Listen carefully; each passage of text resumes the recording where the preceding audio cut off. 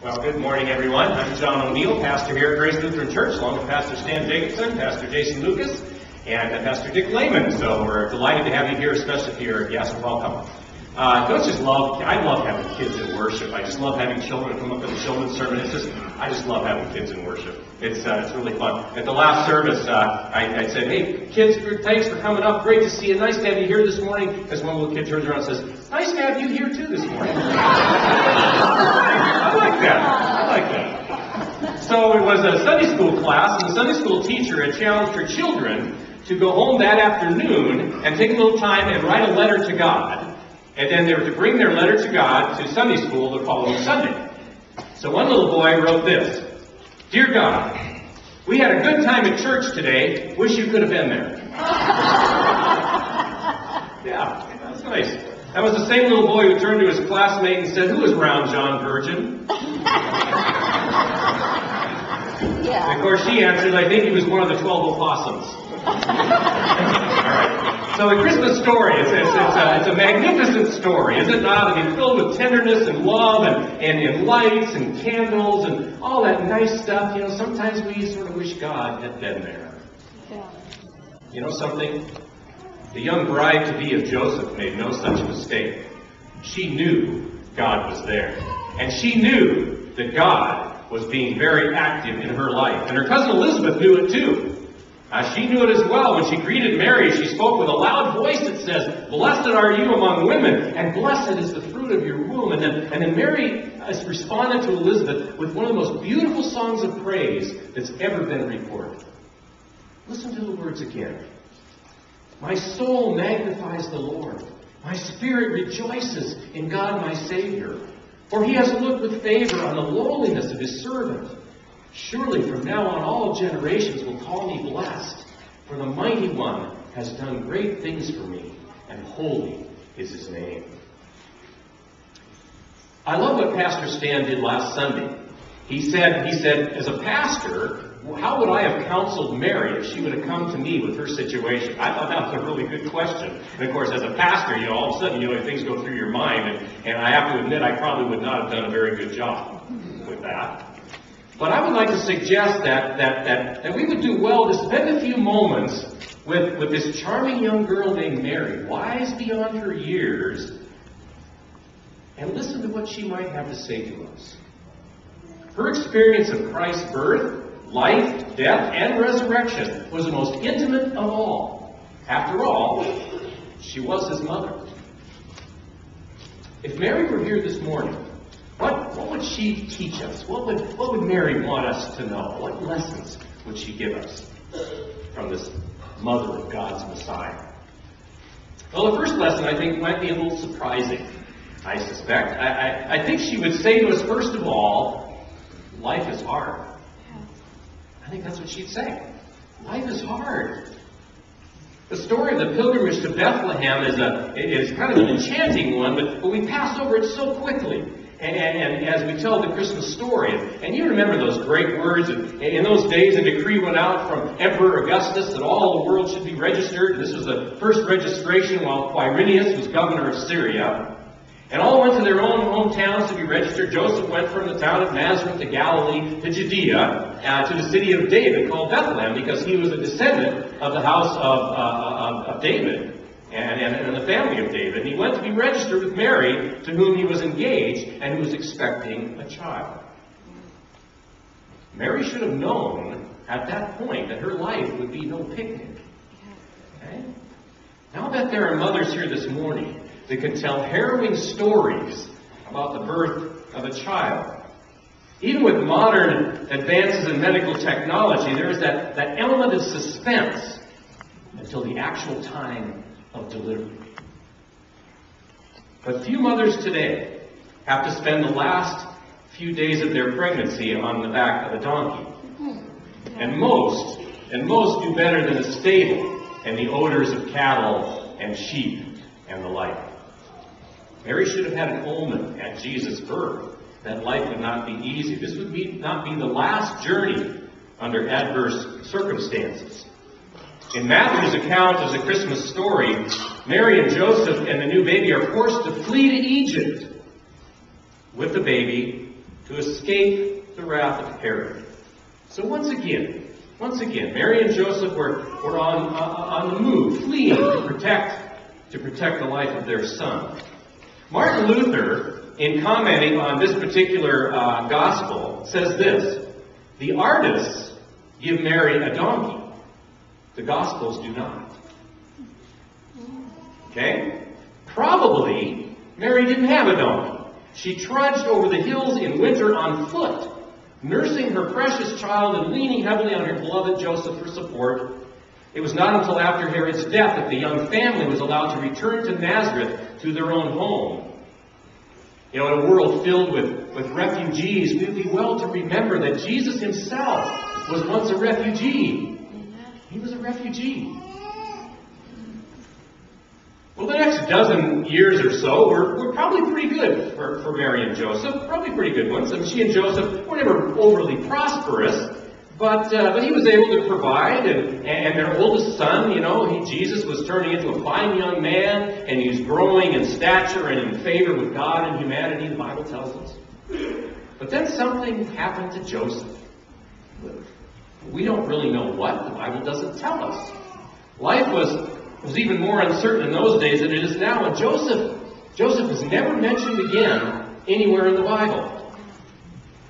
In the harsh way that life deals with many people, Mary probably found herself a young widow. We can assume that.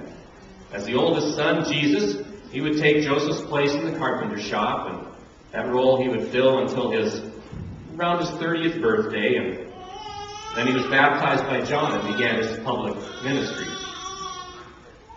Joseph's loss would, of course, not be the last one for Mary, because then she endured probably the most difficult, most grievous blow that could ever come upon a mother. She watched her beloved child die as a common criminal on the cross of Calvary. She watched that. Can you imagine the pain and the agony as she watched the unmerciful cruelty of death by crucifixion? Her own son. It's hard to imagine, isn't it? It's hard to imagine. And even there, even in all of that, who was Jesus thinking about but his mother? We read in the Gospel of John, it says this: meanwhile, standing near the cross of Jesus were his mother, and his mother's sister, Mary, the wife of Clopas, and Mary Magdalene. When Jesus saw his mother and the disciple he loved standing beside her, he said to his mother, "Woman, here is your son." And he said to his disciple, "Here is your mother." And from that hour the disciple took her into his own home. I have no doubt that Mary would have gladly taken her son's place on the cross that day, even as Jesus took our place on the cross.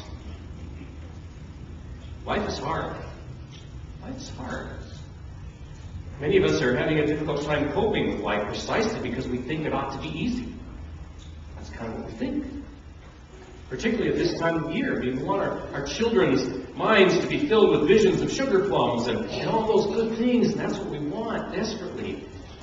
But sometimes maybe the kindest words we can speak to our children are words such as these, well, Mommy and Daddy just can't afford that this year. Sometimes those hard words have to be spoken. People who cope successfully with life are those who understand the importance of discipline and self-denial, who realize that life is a training school. And happiness is not a permanent state, but it's sort of an elusive quality best achieved in search of something higher. Life is hard. Just think about the suicides and drug-related deaths among the children of some of America's best-known celebrities. And the comment is, but we gave them everything. Maybe that's the problem, you see. When life is easy, we don't learn to cope sometimes. Consider the story of one man, sick and real puny as a baby, and he remained frail and delicate all of his days. And later, as he became a pastor, his illnesses were so severe that he could no longer serve his growing congregation. Instead, he wrote them letters filled with hope and good cheer. And even though his body was frail, his spirit was very strong. He complained once about the harsh and uncouth hymn texts of the day. And so someone challenged him, said, well, write a better one if you can. Right? Go ahead and write a better one. Well, he did. He wrote over 600 hymns, mostly hymns of praise. And when he finally died in 1748, he left one of the most remarkable collections of hymns the world has ever known. His name was Isaac Watts. His contribution to the Christmas season, probably the most sung of all Christmas carols. Joy to the world, the Lord is come. Isaac Watts. Could Isaac Watts have written so many beautiful hymns if his life had been easy? I don't know. Maybe. It's amazing, though, that how often people who have everything tend to lack spiritually. And those who have struggled through life tend to have souls with both height and depth. Well, that's the first thing I think Mary would teach us. She would say that life is hard. But she would also say that even though life is hard, God is good. God is good. Mary was overwhelmed. She was overwhelmed that the God of all creation would have chosen her to be this mother of the Messiah, this high honor. In her words, she said, He has looked with favor on the lowliness of His servant. In Mary's mind, only a kind and loving and good God would surpass the wealthy and the powerful of this world to have a peasant girl bear His promised Messiah. There's an ancient story of how the devil appeared in disguise as an angel of the light. He came as an angel of the light to a humble monk who was praying in his cell. I am the angel Gabriel, the devil said. I have been sent to you. But the monk escaped deception because of his humility. Thinking he was no better than any other of his brother monks, he simply said, see whether you were not sent to somebody else. I am not worthy to have an angel sent to me. Well, unable to tempt the old man, the devil finally vanished. Now, no such deception occurred in Mary's situation. Still, her humility was very real. In her words, He has brought down the powerful from their thrones and lifted up the lowly. Now, you and I don't fall into God's plan in exactly the same way that Mary did, that's for sure. And yet each of us knows what it is to be humbled by God's concern for us. We don't deserve this kind of providential care. After all, who are we? Who are we that the God of the universe, the God of the galaxies, the God of the mega galaxies would be concerned and aware of our needs? Who are we? And yet, with a deep gratitude, we teach our children to bow their heads and pray, God is great. God is good. God is good. Not only because He chose a lowly girl of Nazareth, not only because He's aware of our personal needs, but because God keeps His promises. That is a major part of this great miracle in Mary's eyes. She says, He has helped His servant Israel in remembrance of His mercy, according to the promise He made to our ancestors, to Abraham, and to his descendants forever. The coming of the Messiah was the fulfillment of a long-awaited promise. The people of Israel lived in anticipation of the fulfillment of that promise. A wealthy woman was caught up in the pursuit of the good life. That she was very neglectful of her daughter. Even when her little girl became bedridden with an illness, this mother left her in the care of a nurse and flew off for a European vacation. She felt that she could shower the girl with gifts to compensate for her lack of personal attention. While in Europe, she remembered her daughter's birthday, and she sent her this rare and beautiful vase. And when it arrived, the nurse brought it in, saying to the girl, wasn't it thoughtful of your mother to remember you with this beautiful vase and refusing to even look at the present? The girl cried, take it away, take it away. And then as if her mother were in the room, she tearfully exclaimed, oh, Mother, don't send me any more things. I have enough flowers and vases and pictures. Send me more. I want you. You, I want. that's the cry of a helpless and hopeless humanity as it searches the heavens for God. We want you, God. We want you. Mary understood that the coming of the Messiah is the fulfillment of God's promise. Life is hard, but God is good. There might be one more thing that the Virgin Mary would share with us, and that's this. Life and love are always stronger than hatred and death. Mary's story is the oldest and most intimate story of all. It's a story that has been duplicated millions of times throughout history. It's a story of a mother's love for her child. Even when he was a grown man with a ministry she could barely comprehend, he was still first and foremost her son. Mary's love for Jesus, however, is but a pale reflection of God's love for you and me. A pale reflection. That's why the star shines above the Christmas tree. It's the star of hope. It's the star of peace.